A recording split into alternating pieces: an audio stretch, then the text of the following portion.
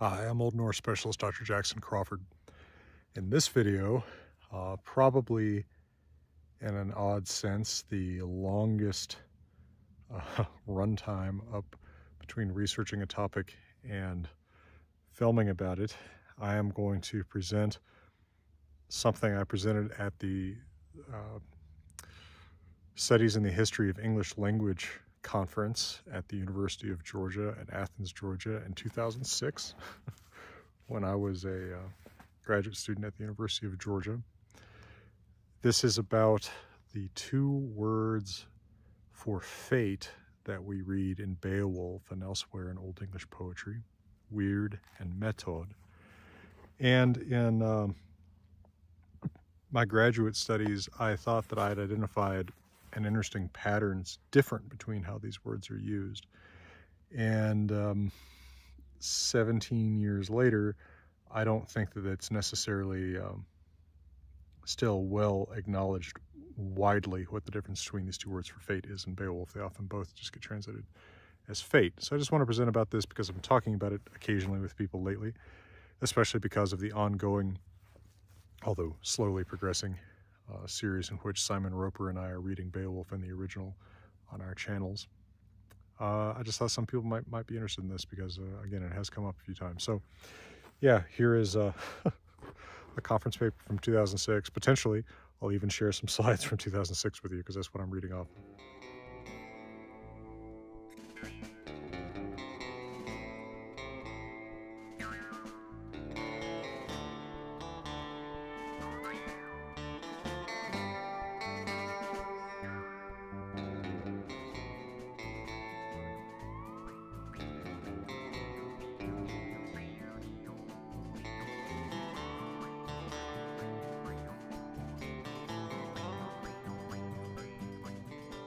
All right, so we have these two words, wyrd and metod. Wyrd occurs more often in more contexts, it just flew over me, in prose and poetry. Metod occurs less often in fewer contexts, I think generally in poetry. Wyrd occurs in glosses, glossing some Latin words like force, chance, fortuna, fortune, eventus, the outcome, fatum, fate, and fate in just about all the contexts in which you would mean fate in English. Fateful utterance, decree of fate, an individual's fate, the force of fate, etc. And then it also glosses sortem conditionem, allotment and circumstances. So wyrd is fortune, it's chance, it's also the outcome of fortune. Very much kind of all the meanings you could give to fate or chance or fortune in English. All right. Now, in the poem Beowulf, which is going to be the main source I'm going to talk about here, Beowulf and other characters and the narrator will often place his trust in God. Right here we see, there you live on shale, drichtness dome, saith a hinna death, nimeth. There the one death takes shall trust in the judgment of God. But he doesn't have the same trust in wyrd. Onsend hielaka yevmek hidnime, beo the screw that betst, that mina breost wereth, hraela sailest, that is hradlan lav, wayland as ye work, gath all wyrd swahio shell. Send to Higelac if war takes me, the best of mail coats which my breast wears, best of vestments, it is Hrethel's heirloom, Wayland's handiwork, wyrd goes ever how it must. Not be trusted, not it judges one way or another, but it will just go as it must, as it will. It seems much less personal than metod. But metod pretty clearly seems to actually generally be roughly synonymous with God.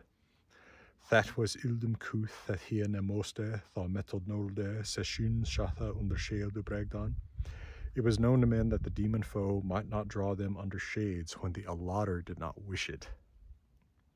Metod elam wailed, guminakinis swahenu yit death. The allotter ruled all mankind as he now still does. Fader on latith that is so with metod. The father loosens, that is the true allotter. Metodus hildo, the allotter's grace. Swilchwas theo hira hathenra hicht, helle jamundan in modsevan metod hia nekudon der the daemon ne wiston hia drichten god na hia huru hevon helm herian nekudon wuldres walden. Such was their custom, the solace of heathens. They remembered hell in heart. They knew not the allotter, the judge of deeds. They knew not the Lord God, nor had they even heard tell of the heavenly protector, the ruler of the world. Here we have numerous names for God: judge, Lord, ruler, protector, and metod just seems to be thrown in there as one of them. Who says metod? Typically the narrator, otherwise Beowulf. I think there was all of the quotes from Beowulf in there. But also Hrothgar one time when he says, Thasig meota de thank, itchi an drichna, thas the itch on aldra yabad. Thank the Allater, the eternal Lord, for this man's victory, which I prayed for in old age. Again, thanking metod, wyrd is never thanked, making it roughly synonymous with God. It parallels drichna, even eternal drichna, eternal Lord. They're all in the all the recipients of thanks there in the dative. Now there is a passage here that has often been translated to make wyrd and metod look the same, like they're the same thing, like they both perhaps refer to God or to an impersonal fate, either one.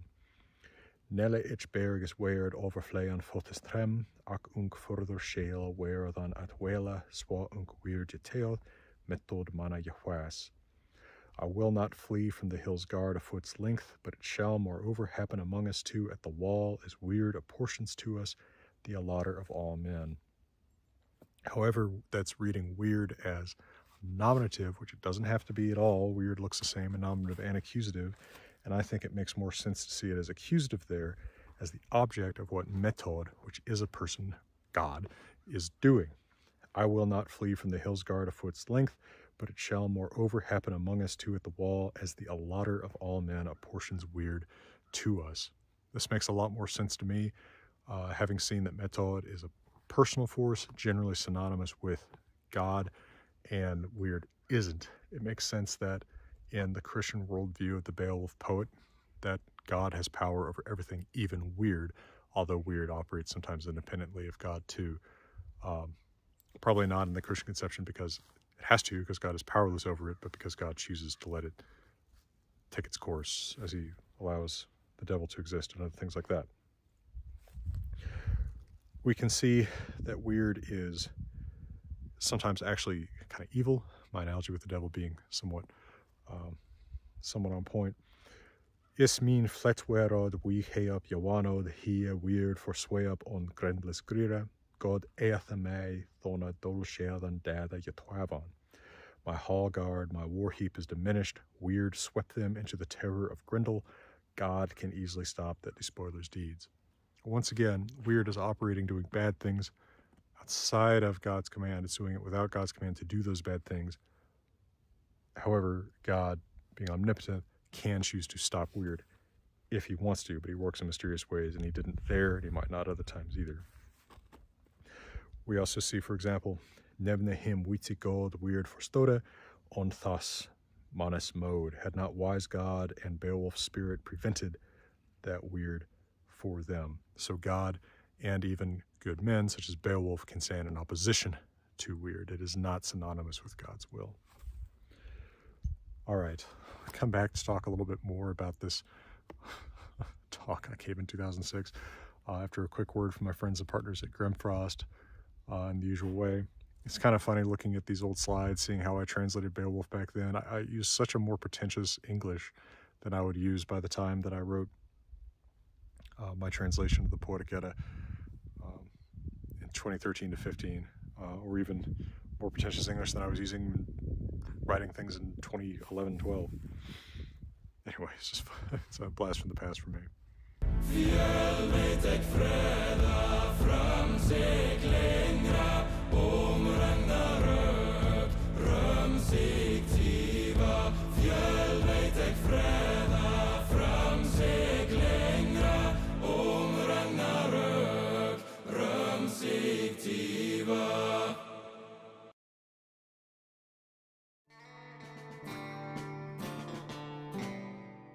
All right, so what are the origins of these words?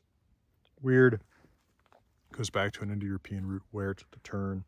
To be honest, I'm not exactly sure why this was included in this presentation, but it's worth noting that metod, which I did not put an origin slide for in this presentation, goes back to the same root as meet, like meet out. So it's like the measurer, the one that allots, measures out, meets out. Hence my translation of it as the allotter in most of these quotations.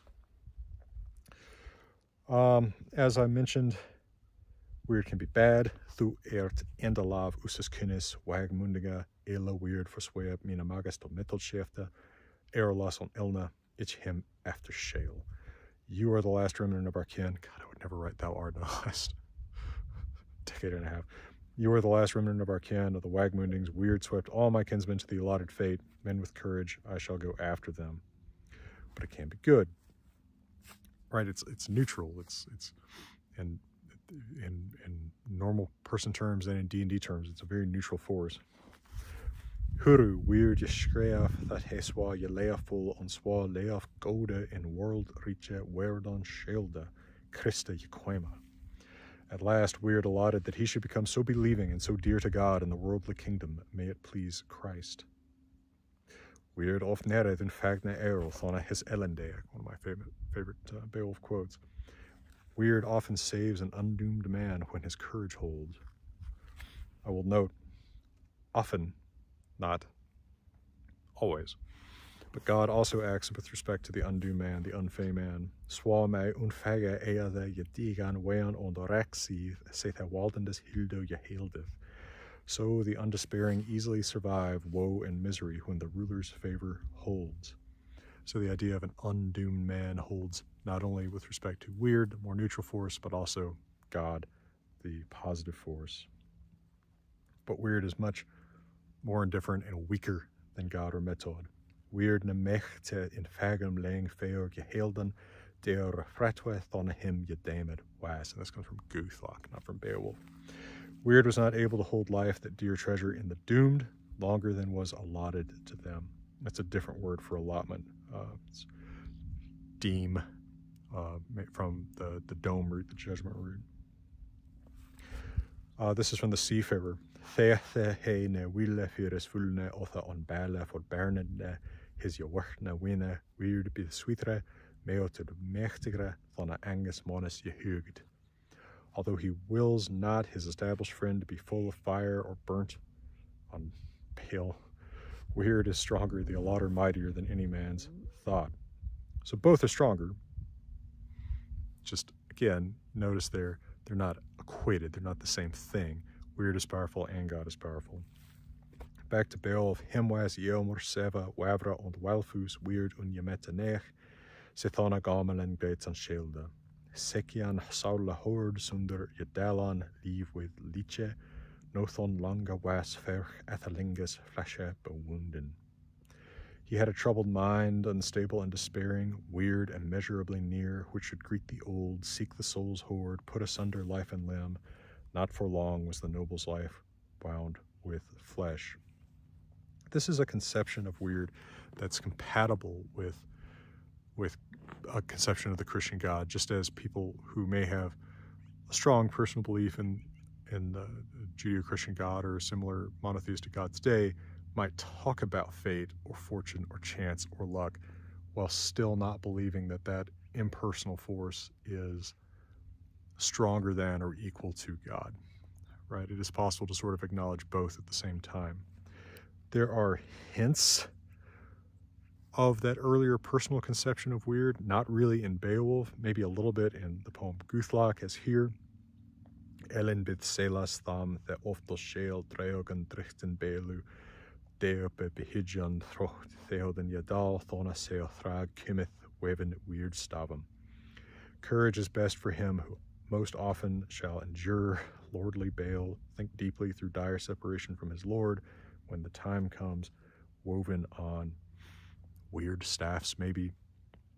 Of course, 17 years later, I'm a lot more used to seeing that stav, dative plural stavum, stolvum, used in Old Norse as just an extension of a word. So maybe this really should just be seen as woven by Wyrd, kind of ignoring the stav as just a metrical extension there. But it could be woven on weird staffs or by weird staffs, in which case you might get a little bit more of a sense of the personal Urther goddess-like figure that we read about in Old Norse.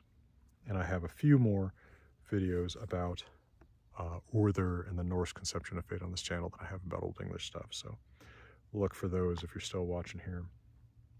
So really, in conclusion, I think the Old English poet of Beowulf and of Guthlac and the Seafarer, etc., they didn't confuse metod with wyrd. Metod is a name of God, and wyrd is a separate, impersonal force that acts separately, but it's subject to God's veto, just like everything is in a faithful Christian worldview. So God can be trusted, but maybe not wyrd. Remember, wyrd often saves an undoomed man, whereas God can be relied on by the undoomed man. But that dooming is probably still the work, the intention of the Christian God. So a little bit of a blast from the past there, but I hope still something of interest to those of you who've taken an interest in Old English or Old Norse and related subjects.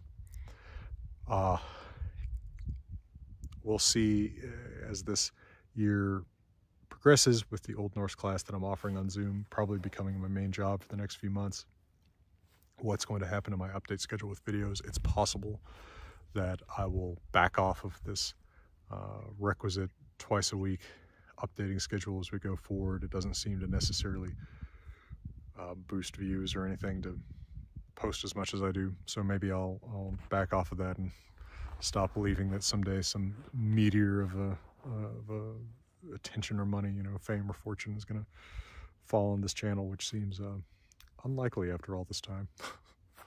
But I think the Old Norse class is an interesting experiment. I'm looking forward to that with those of you who've decided to come do that with me. And if it's a success, of course, I'll be offering that Old Norse class again and possibly an advanced class in the future too. For now, from beautiful Wyoming, where it is just barely above 0 degrees, I'm wishing you all the best.